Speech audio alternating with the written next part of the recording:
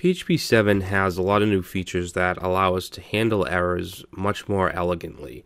Okay, so it has something called the Throwable Interface, and errors and exceptions will implement the Throwable Interface.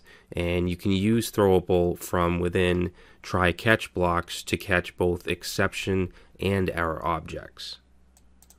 Okay, now before we talk more about the Throwable Interface, let's take a look at the error class. So this is the base class for all internal PHP errors, okay, including fatal errors.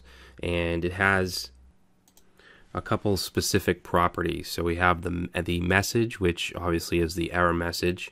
We have the code, which is the error code. File is the file name where the error happened. And then line is the line number in that file where the error happened. Alright, so the error class also has a couple subclasses. We have type error. This is when the return value doesn't match a certain type declaration.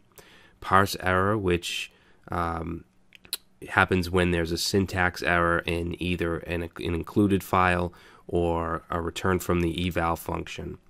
And then assertion errors, a condition set by assert is not met. Assertions must be enabled in the configuration, and I have an example here of how to do that. So PHP 7 exceptions. PHP 7 changes how most errors are reported. We can now have an exception thrown when a fatal and recoverable error occurs. Alright, now we still have certain errors such as running out of memory that will stop the script, but we will be able to close our resources properly. Alright, exceptions will bubble up until the first matching catch block is reached, and if a fatal error is uncaught, it'll act just like PHP 5 would. Alright, so you'll get that blank white screen and virtually no information. So fatal errors before PHP 7, they would not invoke the error handler. They would stop the script completely, having just a blank white screen. Caused issues with resources that were not closed correctly. So for example, if you're instantiating an object and you have a destruct method and you have an error, that won't run. Okay, so certain resources won't close properly, and it can be a nightmare to deal with. So fatal errors in PHP 7, virtually all fatal errors are now thrown by exceptions, so we can handle them more elegantly. They can be used in a try-catch block. Exceptions and errors both belong to different classes.